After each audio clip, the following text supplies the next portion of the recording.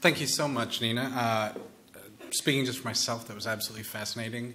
Even as someone who, and you're lucky for this, who does not design type or do any other kind of graphic design, just sort of hearing that process is fantastic. So thank you again. You're very welcome. I'm just pulling up the thing again. Oh, yeah. Oh, good plan. Right? There. Yes, so we are now about to crown the 2017 Updike Prize winners. So first of all, we're going to start with our runner-up. And as Joseph Allegro is here, if you don't mind coming on up. For Meadows.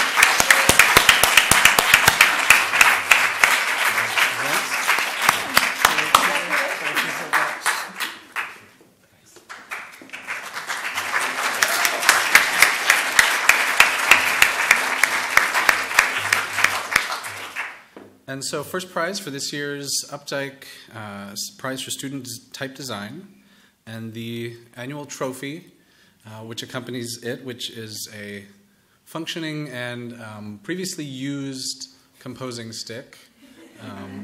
This year's winner is Erica Karras. Come on up.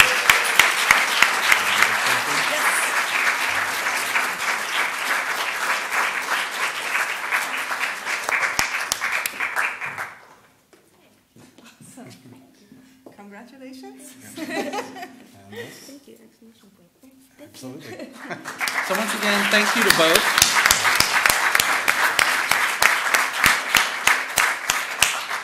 Once again, absolutely a pleasure to work with both of you. I look forward to working with next year's Updike Prize winner as well. And so this now means two things are the case. One is the 2018 Updike Prize for Student Type Design is now underway. So if you're here listening and in the middle of a project or just about to start a project, please do get a hold of me, talk to our speaker tonight, talk to previous finalists, and ask them about the experience. There are business cards and brochures and things about the library on the table outside, so definitely pick one of those up or come and talk to me. Second thing that it means is that we now get to ask Nina lots of questions. And so I told them that this group of people would be plenty loud to go ahead and just sort of shout their questions at Nina without help of a microphone. So thank you, Nina. I'll get out of the way and let you answer questions.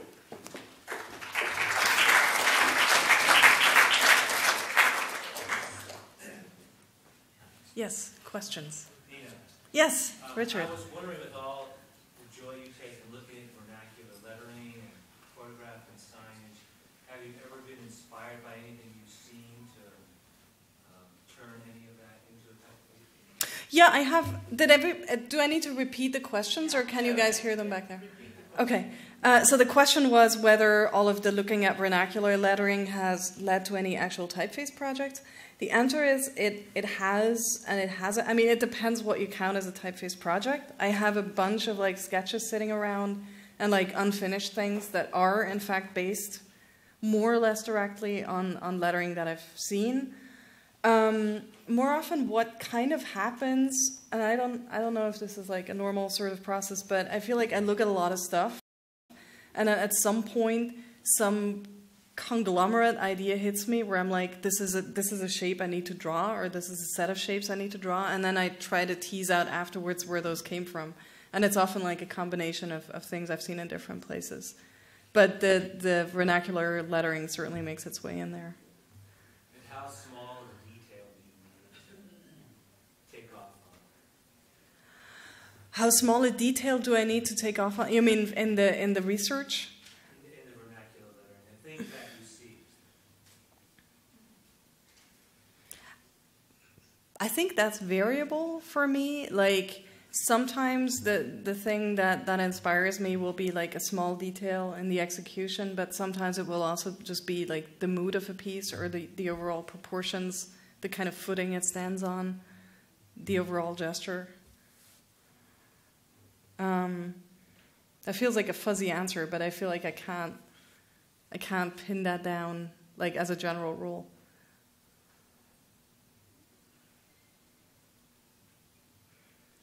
Jason? I'm wondering if your experience starting out as a graphic designer first and then going into design lettering, I'm wondering if when do you feel like that kind of gave you a different way of approaching design than maybe students that were really sort of going into type design first? Definitely, yes. So the question was whether, having been a practitioner of graphic design first before I got into type design proper, whether that gave me a different approach to type design. I think that's definitely true. Certainly, with Ernestine, kind of my first big typeface design project, it was very consciously kind of the effort to make a typeface that I myself had been missing in my work. And it is, of course, true that if you're a user of type, you have the advantage that you know out of your own practice kind of what kinds of things are useful, what kinds of things like get in the way, more like. So I think coming from that perspective has definitely helped me. And I was a bit annoyed that when I was at art school, I didn't really get a chance to go fully into type design. We had some type intro classes that definitely helped. Like, by which I'm trying to say, I don't think it's wrong to start with type design early. But I think having a background or at least a concurrent experience with using type in compositions in graphic design and web design, whatever, definitely helps to add that perspective that type is not a thing that you make and then it exists in a vacuum. It is a tool and it is a material for other people to make work with, which I also enjoy. I feel like I'm always 2 steps away from the actual end product that gets seen. Sure. More questions? Bring them. Yes? Is there a particular philosophy that shapes what you think? A particular philosophy, like design philosophy? Any kind of philosophy. Oh, that's hard.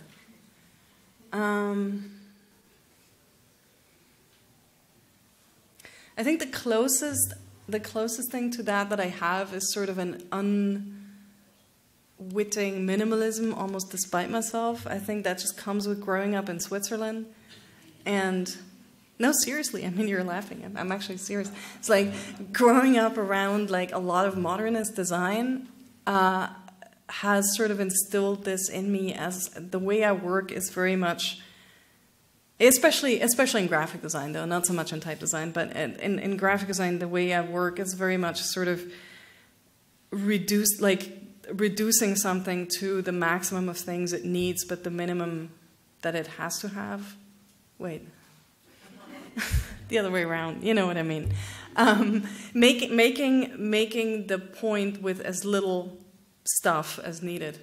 And it's actually the hardest thing for me probably the hardest challenge I faced was when a client came back and said it's nice, but it needs a bit more something. And I was like, what? Like, what would you like me to add? It's like everything you need is there. And so I'm really bad at adding things. I'm really bad at like ornamenting and inventing things that I don't think need to be there. And I think type design is like really a different discipline in my head that works differently because it's more sculptural or painterly, and because you're making these shapes, you're not really arranging things. So I think, I don't know, that feels a bit more organic and less mechanical. But I couldn't reduce that to a philosophy, really. Other than, I mean, if we're talking about the purpose of design rather than sort of the formal language, I'm a big adherent of the idea that typefaces in particular are, especially if we're talking about text typefaces for like reading, which is most of what I do, that those really are there to serve a purpose, to serve A, the person who uses them for whatever purpose, and B, the person who reads them. And you don't want to really get into either people's way, but you want to help them tell their story. And add that particular flavor to their story. So I feel like I try to get out of the way more than I try to, make my work the center of whatever. Yes? What are your thoughts on the future of typeface design for print, maybe especially books? Visually, technologically. Do you think books are going anywhere? Only easy questions. I think books are going to stay around, certainly in some form or another. I think the definition of what a book is already changing. And I'm actually really curious to kind of keep observing how typeface design is going to react to these different kind of typographic realities. Like, for example, I'm not an ebook reader because I like physical books, but I keep hearing that the Kindle used to have this terrible justified typography with the huge holes in the lines and so forth. And I wonder, like, if we can. I would like to see a future where these different formats of books or, long form reading materials can all reach a level of typographic sophistication that makes it actually nice to read them. The other thing that I find really a missed opportunity is that I find, like, as a person who has designed books for print before, that the typography of a book can really add so much to the experience and to the specific, to like underscore the specific tone and the content and the voice in which, for example, a novel speaks. That I personally find this really sad to lose that as a design option in electronic formats. So I wonder if there could be a way to bring that back in, or maybe I'm just nostalgic. But yeah, I also don't think paper books are going away that fast. I mean, print has been declared dead so many times over so much time. It's still here. I mean, it's shifting, it's reducing, it's becoming a different thing. But I don't think it's gonna go away anytime soon. Yes, in the back.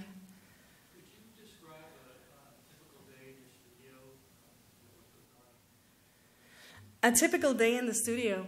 That's always a difficult question because there really isn't so much a typical day. I mean, it depends what kind of project I'm working on. It also depends what kind of projects, plural, are going on at any given time. It also depends on what phase those are in. There are times when most of what I do is drawing and proofing and revising, but I also do a lot of like the stuff that is around that, like, for example, research, or I also build little tools that we use to for example, test aspects of fonts, or run specific kinds of proofs that we use to check, for whatever. So on any given day, I might actually be doing some programming, and I might be doing some drawing, or I might be sitting in the library corner doing some research, or do some research online. So it's really very varied, which is one of the things that I really enjoy about this line of work, is that it's at the same time very, very deep and very focused, but it also kind of reaches out into all of these other areas that are connected to it. Oh, that was a hand. Yes. Hi. Hi. I have two questions. The first, would you ever consider naming a font after yourself? And second, a history question. Like the classical typefaces, such as Bodoni, Garamond, and so. Whose idea was it to name it after the designer?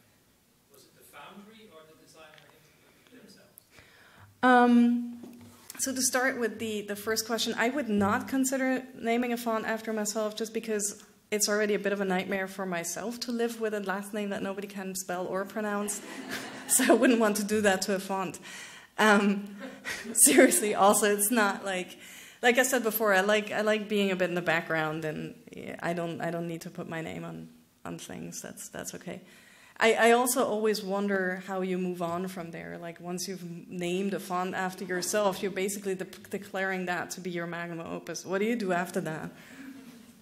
Name it after yourself, number 2, I don't know. As with the classics, Bodoni, Garamond, and so forth, I believe, and there are people in the audience who are more qualified than I to answer this question, but what I believe happened is that at the point where these typefaces were originally designed, typefaces did not really have names so much as more generic sorts of descriptions under which they appeared in the relevant specimen books. And then it was later when those designs were distilled into more modern formats for modern typesetting, be it in metal or in a phototype or in later in digital, that some newer designer came in, drew a revival of that to them, summed up what the style of this earlier punch cutter or designer had been, and then name it after them. But that's I don't believe that Bodoni ever knew that there was going to be a font named Bodoni, or a group of fonts all named Bodoni that are all different depending on who made them. Is that right? Thank you.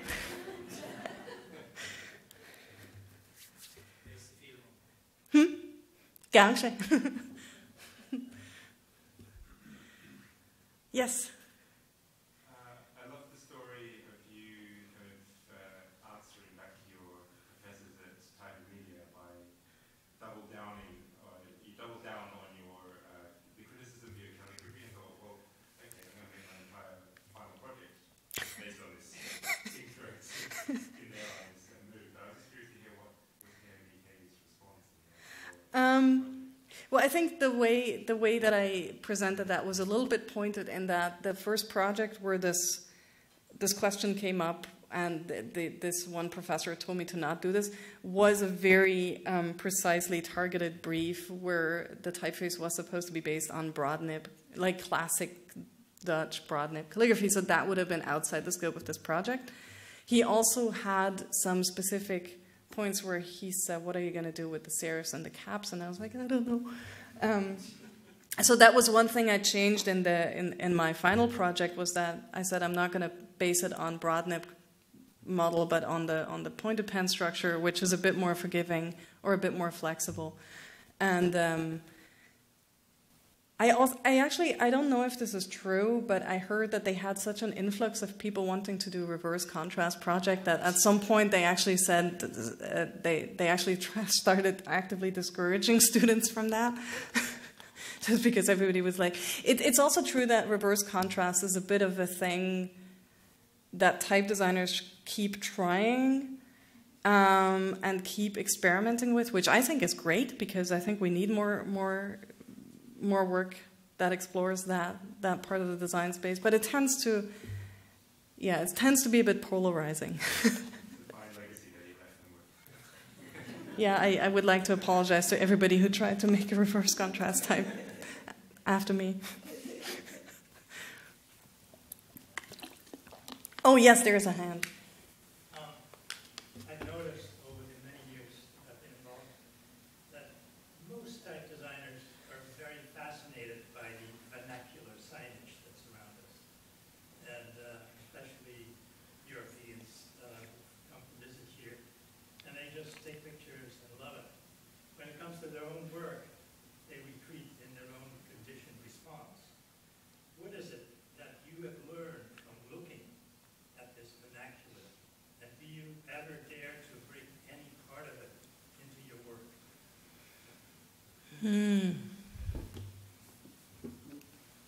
That's a really good question. It's a challenging question too. I think there is invariably a certain degree of abstraction or of, for lack of a better word, cleaning up or systematizing that has to happen between taking vernacular lettering as inspiration and making it into a digital font. I'm sure if I was active in sign painting or in lettering, with actual physical materials, which I'm not, then I would be curious if that translation process could be more direct. As such, I feel like I am inspired by multiple aspects of the vernacular lettering, only some of which I can actually apply to my own work. Because, things like surface structures or these elements of decay, I think, are things that I find very fascinating visually, but that I honestly wouldn't know how to translate into digital designs other than trying to, I mean, it's a bit more of an involved translation process, you know, trying to find out how can digital things be drawn that they don't seem overly clean or overly like cookie cutter, you know, like mechanical. But it's definitely like I think there's a lot of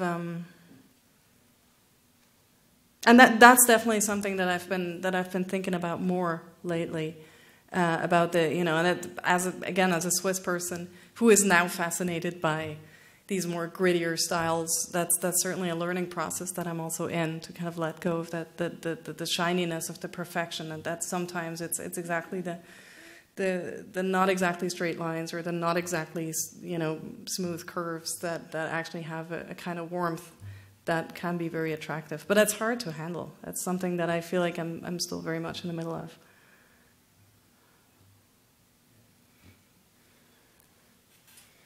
I'll tell you an anecdote that sort of relates. Mm-hmm. Weingart came here way back. He was very popular. And he had an exhibition in one of our galleries, or it was scary. And he wanted to do his own poster. And we had a type shop, that is what it was, but it wasn't very clean at that time, very good. But still, he used it. He ended up, out of desperation, using the wood type and the bits and pieces that we have of wood type, an art collection. And he created his poster. I thought it was one of the most creative things he ever did. And I have an example of an episode you happen to stumble into it. Because he had to get out of his condition. Right. And there was an opportunity that he allowed himself to get into. I think that's the phenomenon that I was, you know, asking about. Do we allow that to happen in our work and have fun with it and see it in a new way? That's fascinating. Yeah, I mean, it's definitely something that interests me. I was just thinking about wondering how, what are forms that could come into a drawing process rather than a composing process.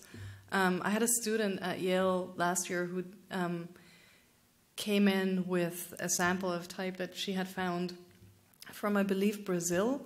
And it was a typeface that it took us a while to find out what it was.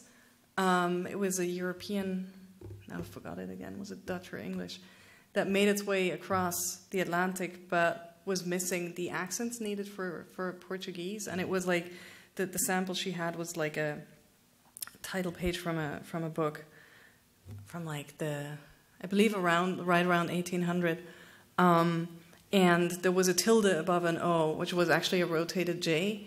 And we talked about that a lot, you know. It's like because she was totally fascinated by that. You know, it's like repurposing things, which is kind of the same thing that you were telling a story about Weingart, but it's hard to kind of integrate that into a drawing process, because the moment you draw a tilde like that, it's a tilde that you drew to look like a J, and it's not a J anymore. You know? So it's like you have to kind of go around a couple more corners to integrate that kind of the resistance that the material offers, because of course that's a problem with digital, that you don't have that resistance, so you need to create it, or it comes up in different forms maybe, but you have to look for it somewhere else, I believe. This is an interesting discussion. I feel like I'd have to think more. Yes? It's more of an observation, but I think that there was more of it in your daily sketching than you might have realized. Mm-hmm. Having looked at all the photos that you showed, there were definitely shapes that kind of came back. Ah, and I think cool. that's probably more the way it happens, more unconsciously, that like the swoop, that beautiful five. I saw something like that kind of come back in one of the sketches. Right. And I just feel like you were doing it, whether you were doing it consciously or not. But I hope that's cool. I mean, that does map to my own experience of drawing a thing and then wondering where it came from, and then finding bits and pieces among things that I've seen. And it also kind of proves that the looking at stuff actually works, because that is the intended result, for that to come back. Once more, thanks to Nina. Thank you, guys.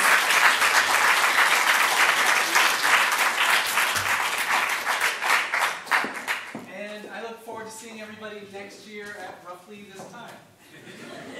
Thanks.